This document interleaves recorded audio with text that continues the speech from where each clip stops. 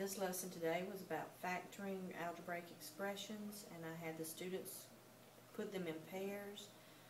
Each group had a different problem, and they had to factor the expression and then write down the steps to the expression. Then I called on individual students to give their explanations as we went through and explained or made any.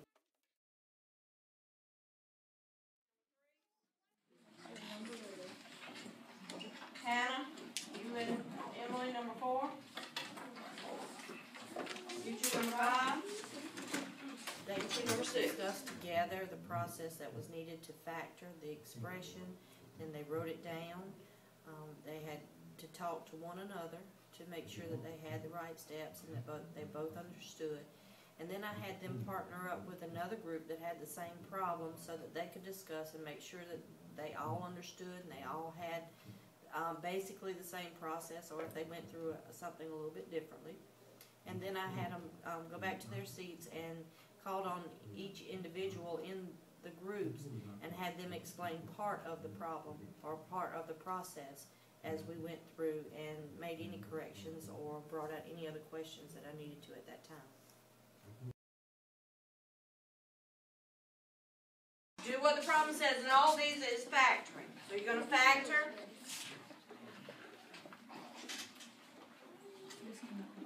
Okay. Then on the back,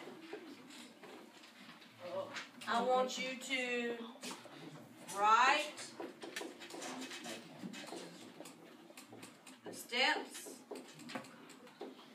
or in other words, explain how you came to that conclusion, that factor. Okay? After we do all that, then we're going to share it. 4x, it's 4x plus 12, and then factor 4x plus 12. No, I thought she meant like greatest common factor. That's not what she said. That's not what she said. 4 is the greatest common factor. So 4 times x is 4x. 4 times 3 is... Oh, I got you. Found greatest G, C, F of x. Step 2. Good. Some of you are going right step by step. We have to explain how we get to that. We'll find it. Alright, we found out that out of 5 and 40, the greatest common factor was 5. So the next, we had to see what could be multiplied by 5 to get 5 and 40.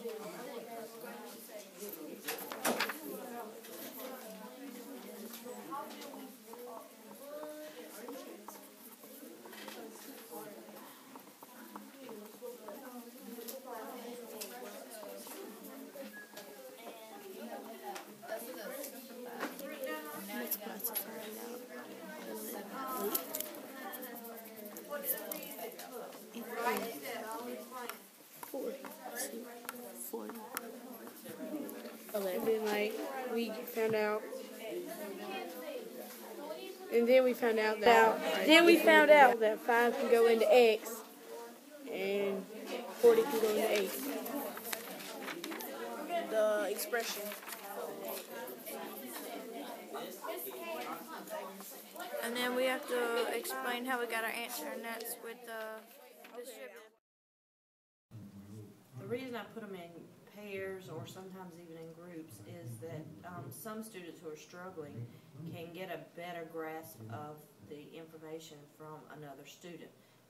They speak in a language all their own, and they can understand it better from each other than they can from what I've said. And they can help one another even more, especially with students who are reluctant to ask questions. And then it also gives me a chance to walk around and hear their dialogue and to correct any misinformation that they're getting. Y'all go over there. What about number 2? Okay? You 2, put your desk back. Come over here and discuss with these 2 fellows. No, you just come over here and stand. Number 3. Alright? 4 get together.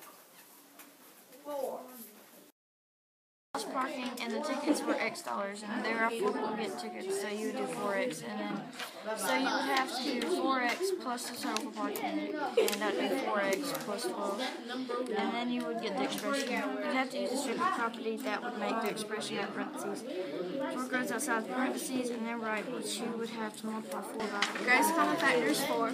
Step 3, 4 divided by 4 is x, which is 1. Step 4, 12 divided by 4 is 3. Step 5, put the expression. Step 6, 4 parentheses x. Plus 250. Alright, Ronald, what'd you get? 50x plus 5. 50 times x plus 5. Okay. Alright, so tell me what you did, Ethan. We made a factor tree. Okay, you used a factor tree. Okay, and found what you used the factor tree for. We found the greatest common factor. Okay, so I will put step 1. Use factor tree to find greatest common factor, which was 50. Do you Okay. have to use the factor tree? No, you don't have to use the factor tree. Because in this one, I think everybody could look at it and say 8 is the greatest common factor. Wrong? Okay. Divide 250 by 50. Yeah, you just divide both of them by 50. 50 divided by 50 is x. 250 divided by 50 is 5. Okay. And then you got your answer. And then that's your answer. Yeah. Plus 12. Who was in group 4? Number 4. All right, Ebony, what's your factored expression? 4 the parentheses x plus 3. All right. Somebody in her group, tell me what you did first. All right. It was $12 for parking, and the tickets were X dollars, so you would have to put 4 outside the parentheses and X plus 12 in parentheses. Okay. No. Yeah, you could all sides are going to be Equal. right. Equal. Is that going to be right? No. Yes. Yes. No. Yes, because you multiply by Not really. 4. 5x plus 8 would be one side. Because the 4 would do Yeah. Right. The 4 stands for what? Multiply the sides. The sides, the number of sides, because how? 5x plus 8. How? Because it's a square. And then you got 4 sides. The Remember- 4 outside stands for the side. Right. Let's think about it. Again, remember I told you a lot of times, if I can't figure out what it is with a variable in, I'll make up a number. So I'm going to make up a number for a square. Let's say it's 6. Okay? How am I going to find the perimeter of the square? Multiply all the I'm sides. going to say 4 times 6. Right? So 5x times. So this is saying 4 That's how many sides. times the side. Plus 28. plus. What can I do first? 4. Like terms. Collect like terms. So I have this and this. So I simplify it first if possible. 20x plus 76. 76. Now find your greatest common factor. One strategy that I have used and I probably will be using again is at the end of the lesson have the students write a letter to, and I just used the example of a student that was out sick and had missed a week of school, and that they could explain the steps necessary to solve the problem or whatever the problem, the question may be that we covered that day, and explain it to the student that was absent that they can understand. I let them use their own language, add in any other information that they wanted to add, so that it can make it more personal for them.